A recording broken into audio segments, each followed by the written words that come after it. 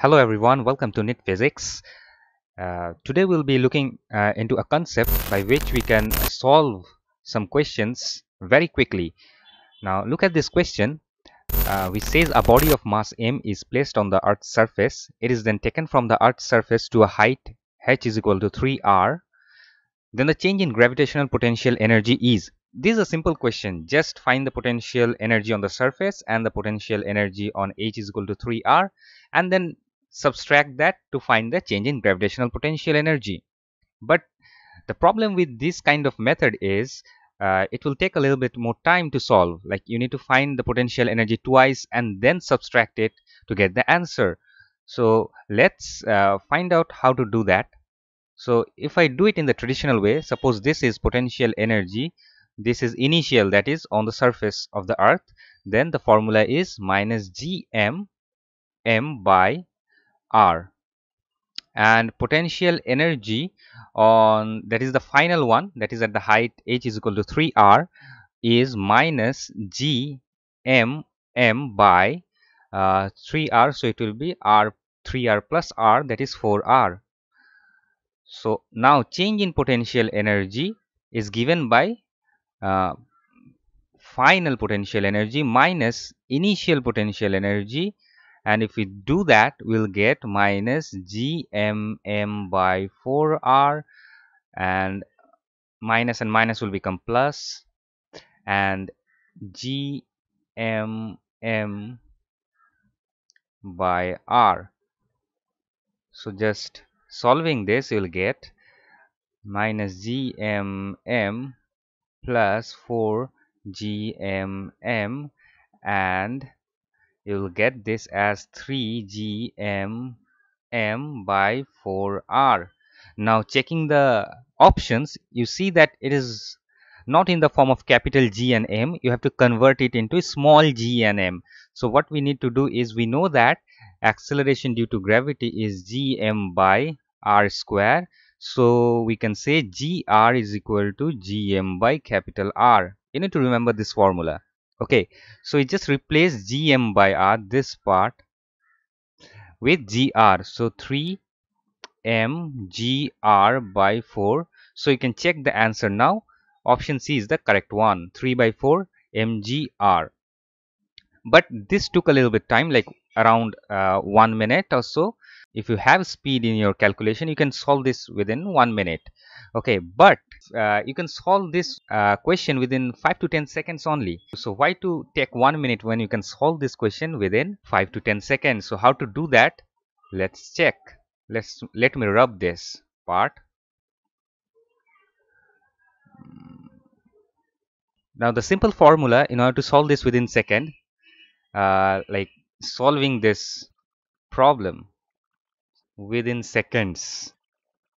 The formula, or the trick formula, is change in potential energy is given by mgh divided by 1 plus h by r. Just remember this formula and you are good to go.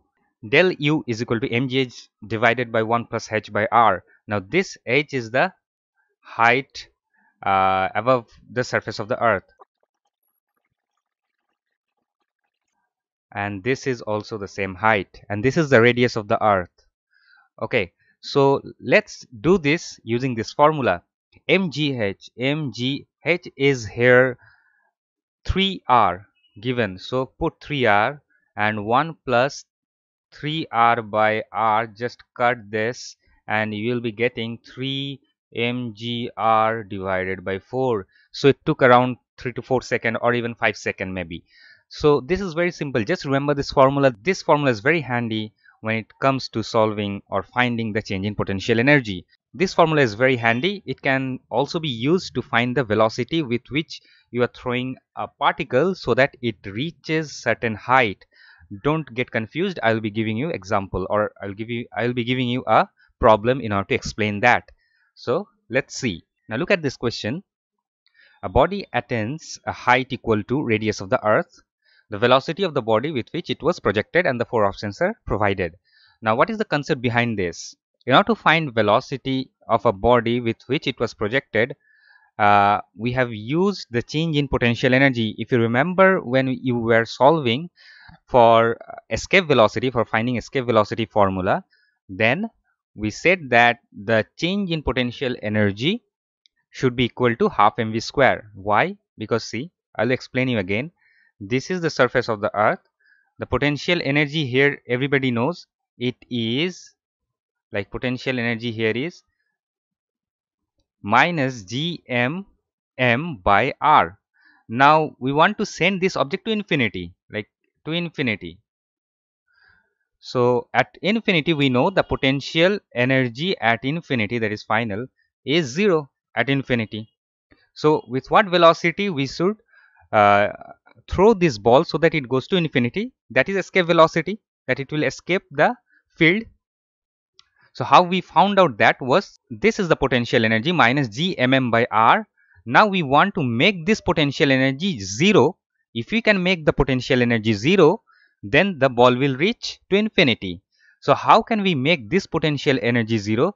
Just if we supply plus g m m by r to this energy, this will get added and will become 0. See, minus gmm by r, and we are supplying plus gmm by r.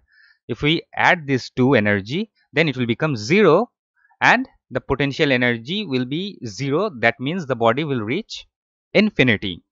So we need to supply this energy, and we will be supplying this energy in the form of kinetic energy, okay, so that it reaches to infinity. That is, the total potential energy becomes 0. So we need to supply that energy, and that energy is supplied in the form of kinetic energy. Okay, if this concept is clear, and from here if we solve, like half mv square is equal to g mm by r, this is the supplied energy, and if we find out, then we got escape velocity is equal to my 2 gm by r. This is what we got. So this is the concept. How we got this? See, how we equated this is change in potential energy.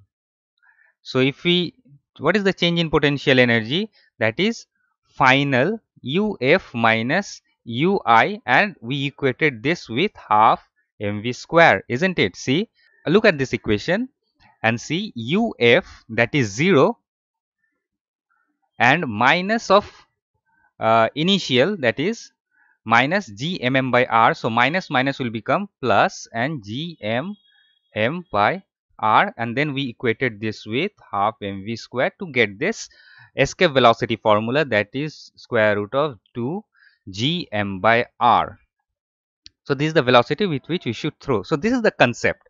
Now let's rub it off in order to solve this problem.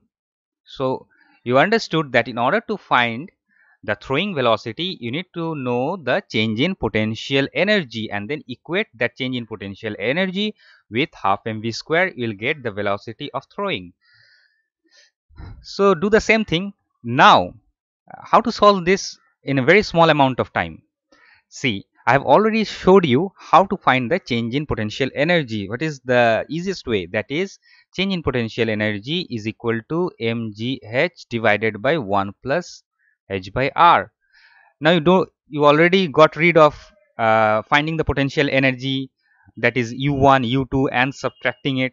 So that step is skipped by just using this formula. You can easily find del u, that is change in potential energy, from this formula, and then just equate this with half mv square, and you will get the velocity with which you need to throw the ball.